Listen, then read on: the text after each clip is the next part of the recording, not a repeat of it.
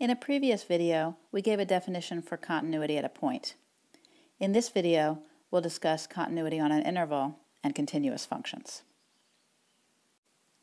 We say that a function f of x is continuous on the open interval BC if f of x is continuous at every point in that interval.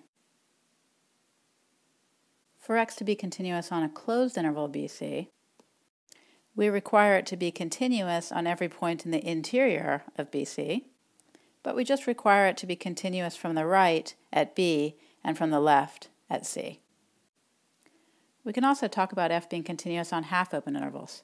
For example, on the half-open interval BC, which is open at B and closed at C, or the other way around, or the half-open interval from B to infinity, and so on. In all of these cases, we require f to be continuous on the interior of the interval and left or right continuous on the closed endpoints of the interval as appropriate. So on what intervals is this function g of x continuous? Well, it's continuous on this part. The arrows indicate it keeps on going, so I'd say it's continuous from negative infinity to -1, not including the endpoint -1. It's also continuous here, and we can include the endpoint this time. So this is from -1 to 1, and then again on this last section. We can't include 1. It's not continuous there. It's not even defined there. So what kinds of functions are continuous? What kinds of functions are continuous everywhere? And by everywhere, I mean on the entire real line, negative infinity, infinity. Well, polynomials are a great example. Also, sine x and cosine x. The absolute value of x is another common example. There are certainly many other functions that are continuous on the whole real line. I'll let you see if you can come up with some more examples. Now, if we ask this second question, what kinds of functions are continuous on their domains, we get a lot more answers. Not only polynomials, but also all rational functions. Things like f of x equals 5x minus 2 over x minus 3 squared times x plus 4 is a good example of a rational function. Even though it's not continuous everywhere, because it's not continuous when x equals 3 or -4, it is continuous on its whole domain because 3 and 4 are not in the domain of this rational function. In addition, all trig functions, inverse trig functions, log and e to the x functions, and pretty much all the functions we normally encounter are continuous on their domains, although their domains are not necessarily the whole real line. For example, for a natural log of x, the domain is just 0, infinity, and that's where the function is continuous. In addition, the sums, differences, products, and quotients of continuous functions are continuous on their domains. So, for example, y equals sine of x plus the natural log of x is continuous where it's defined.